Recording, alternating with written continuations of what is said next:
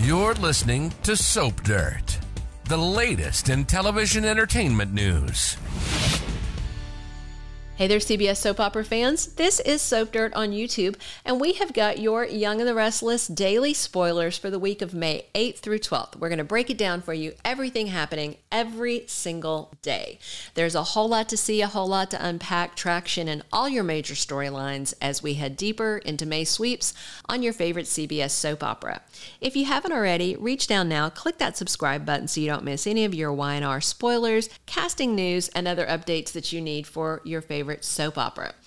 On Monday, May 8th on Y&R, it's season 50, episode 152. Malcolm Winters is back in Genoa City. Yes, we have more of Shemar Moore. However, he's going to be in and out, blink and miss him, but he is there for the dedication of his brother's jazz lounge.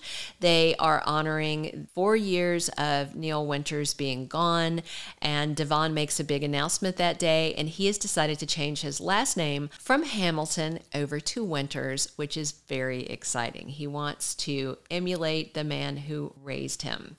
There is also scenes where Daniel is tormented because now that he knows that his mom is alive and Summer is lying, he's eaten up about it. He questions how Summer can even think that this is okay.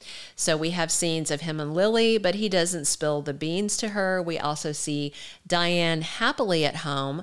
But what's really nasty on Monday, honestly, is Summer comes home to find that Diane has made bail, and she acts outraged. She knows that Diane didn't know what she was accused of, yet she's doubling down on her mother's scheme by crapping on her in front of Kyle. It's just a mess. This is all going to come back to bite her, and it's all down to her mom. But more on that later. Let's dig into what goes on Young and the Restless on Tuesday, May 9th. It's season 50, episode 153, and we see Elena Dawson making a bold move. On Monday, Nate is back in Genoa City, and he's making excuses for why he showed up at the Jazz Lounge dedication without Elena. He makes it sound like they are still together. He's not telling anyone that he got dumped, and he makes an excuse for why he's checking into the GCAC to get a room for the night. He says he's jet lagged and tired. So on Tuesday, Elena is back, and it's going to be curious what her bold move is. Her last move was to contact JT Hellstrom, but he refused to come back to Genoa City or to have anything to do with this situation. He's very stressed. So doesn't look like we're going to have scenes with Tad Luckenbill past this, but you never know. And I'm also wondering if Elena is going to make a beeline to have some things to say to Victoria Newman about sleeping with her boyfriend. All we know, though, from the official spoilers is that she makes a bold move. That same day, Summer Newman gets stubborn with Kyle Abbott. And again, we're back to the fact that Summer knows his mother was falsely arrested because of her mother's lies, but rather than coming clean and trying to salvage things, she has drunk the Kool-Aid and is now actively shielding her mother and her lies. This is going to get messy. We are also going to see on Tuesday Jack Abbott defending himself to Ashley Abbott. The siblings are at odds and things are getting bad. Ashley keeps crapping on Diane, keeps saying that she's a killer. And of course, Summer could clear all this up, but she's not. And then Jack is snarking at Ashley because she's moved Tucker into the house, but at least he's living out in the pool house. Ironically, that's the pool house that Diane set on fire years ago and tried to blame on Phyllis. A little bit of fun Young and the Restless history. Also on Tuesday, watch out for Young and the Restless preemptions in the Western time zone for soccer coverage. They are promising to air the episode in the wee hours of the morning, and you can also see it on CBS.com or Paramount, but you may want to check your listings, see if it shows you what time, see if what your DVR is saying, check your cable listings, and that way you can set a manual recording so you don't miss your Tuesday episode of Young and the Restless in that Western time zone.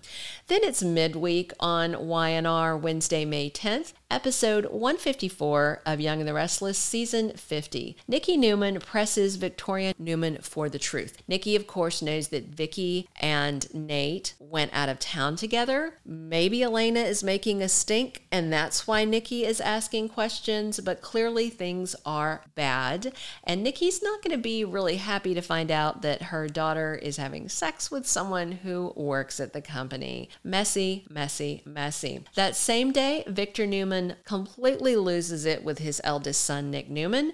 We have to assume, and of course this is not part of the official spoiler, I'm speculating here, but we have to assume that Nick is confronting Victor for trying to buy Sally's baby. Offering to invest in her business if she'll leave her child is tantamount to offering to buy her baby.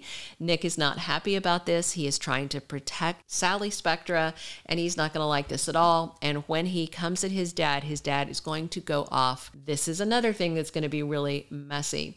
Also, Adam and Chelsea sort out something. It's not clear what they're sorting out because they just told Connor Newman that he's going to have a baby sister and explained that Sally is having a baby. These two are co-parenting beautifully. They explained things to their son beautifully. So we'll have to see what they're sorting out. Adam's starting the new job. He wants Sally to come work for him. Victor actually wanted Nick to work over there with him. We speculated in another Young and the Restless video that we put out this week. Check our Y&R playlist. You can see it. We're wondering if Nick is also going to change his mind, leave Newman Enterprises, and come to work at the company that Victor bought from Tucker so that he can keep an eye on Adam and Sally. Also on Wednesday, there's another soccer preemption in the Western time zone. Again, check your cable listing, set a manual listing if you need to, or make sure you have a log on to Paramount or CBS.com so that you won't miss your Young and the Restless episode because of soccer.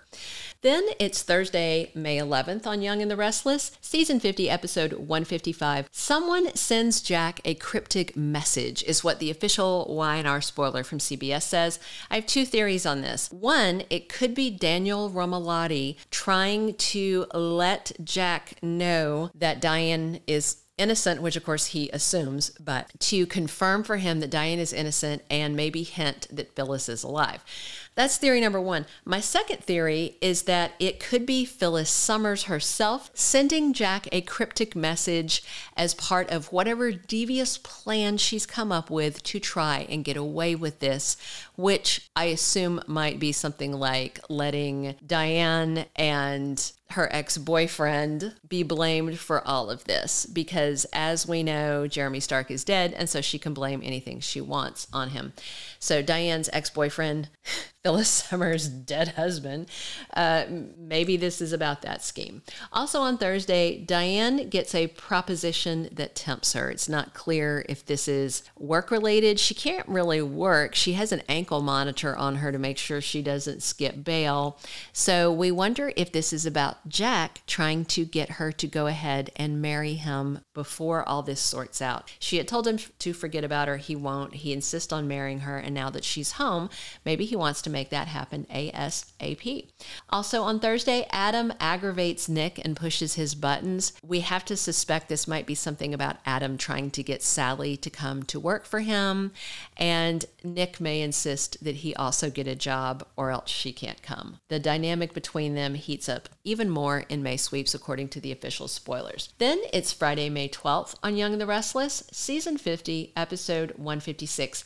We see Daniel Romalotti struggling with an ethical dilemma. The fact that this spoiler comes a day after Jack getting the cryptic message was what had me thinking perhaps Daniel leaves him a note. It is eating him up. He wants Summer to come clean because she's the one who saw Phyllis and got her full confession. He heard about it secondhand, but he pressed Summer to do the right thing, even if that means their mom is going to be arrested, because he wants this all out in the open. It's eating him up, and he's really struggling with it. And so we expect the following week, the week of May 15th, that he may crumble and rat out his mom if his mom has not come clean by then. That same day, Michael Baldwin has a breakthrough in Diane's defense. Remember, he wanted investigations done on Stark's finances, and he was willing to play shady to make it happen. Of course, he operates in gray areas for Victor Newman, so he may operate in gray areas to help Diane.